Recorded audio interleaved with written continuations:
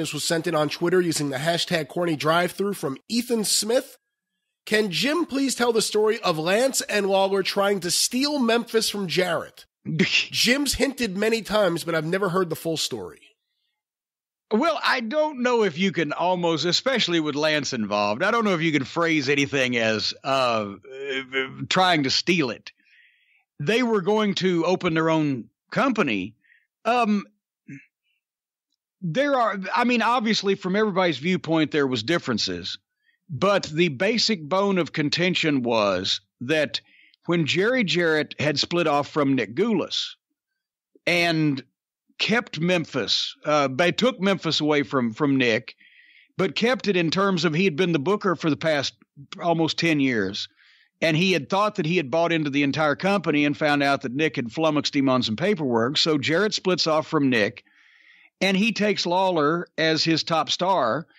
Because if you've got Lawler, then you got Memphis. And he also took Lance and Dave, because then you've got the other station's program director and the most popular news personality in the market. They all went. So that was a bloodless coup. And because Jarrett had opened the cities, the rest of the cities in his new Memphis territory, Louisville and Evansville and Lexington and up this way, as a promoter, he already had those towns. Nick just went back to Nashville, Birmingham, Chattanooga. But anyway, Jarrett had split off. He got Memphis because Lawler went with him and Lance went with him.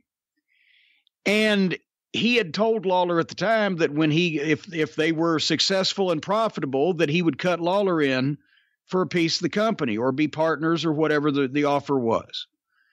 Lawler his payoffs for Memphis were 10% of the gate. So if they did 20 grand, he'd make $2,000, 40 fucking years ago.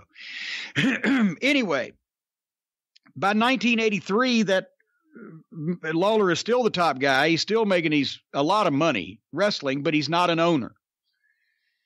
And I think what really got him started percolating on the issue was when Jarrett built his house in Hendersonville, which was 18,000 square feet with a built-in ballroom of the most incredible custom-built mansion that you've ever seen, with these huge 15-foot double front doors and a pool out back and an office wing and a bedroom wing. And did I mention the ballroom? Set on top of 100 acres in Hendersonville, out where all the country music stars lived. And I think Lawler started, well, wait a minute. What about me? You left me out. And so by early 1983, Jerry had set about discussing with people whether they would come in and wrestle for him if he opened his own company in Memphis. And he talked to Lance, and Lance knew that if you're going to run wrestling in Memphis, you had to have Lawler. And so he was on Jerry's side in this. And the end result was that Lawler and Lance didn't break off and start their own company, which would have killed Jarrett in Memphis.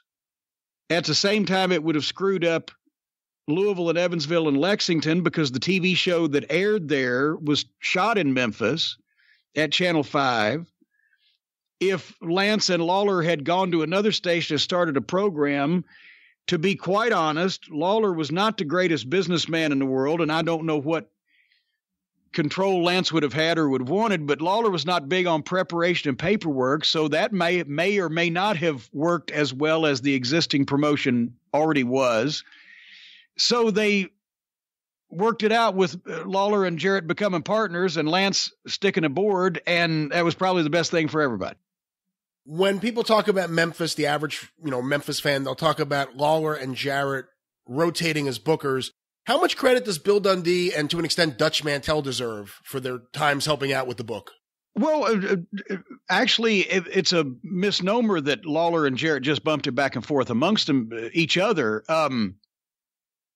Going back to, let's say, I don't know that Lawler booked before 70. I think he was booking his stuff by 77.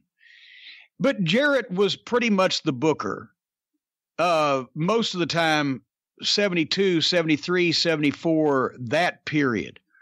where Lawler really got over because he gave him that push, and the business was huge at that point. And then Jarrett got distracted in 75 somewhat with booking in Atlanta, but still obviously had a hand in everything. And then I think it was not till probably 76, 77 that he even had Lawler doing a lot of his own programs still with his input. And by then Lawler had kind of learned what Jarrett liked as far as how to book that territory and that flavor. And then there was, I think maybe 78 is when first time Lawler had it.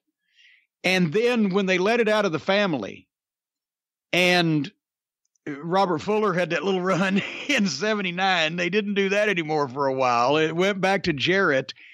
Then I believe it either went back to Lawler. It may have gone to Dundee for the first time. But then when Lawler broke his leg, pretty much that year, Jarrett obviously always had a hand on everything, but Dundee, I believe, booked. And then maybe Lawler had it been when he came back from the leg, but then Dundee was always in the mix there from 79 on and had a lot of input. And he was the opposite of Jerry in that he was a workaholic. He was always at the office earlier. He was always working in the car on paperwork, or he was always thinking about stuff. And he liked to keep small cards, but everybody involved. And, it was a different way of looking at things, but he was still booking Memphis wrestling and the style that Jerry had established and that the people bought and liked. But Lawler was great at doing gross business, but you'd have a lot of guys on a card, and Lawler was incredible at doing his own shit. But Dundee had better attention to detail and was better prepared probably and enjoyed doing the actual job more and spread everything out a little bit across the card, but kept them smaller. And he did a tremendous job too. And then Jarrett would actually just jump back in if either one of those other two guys lost the plot, as they say, and business started going down.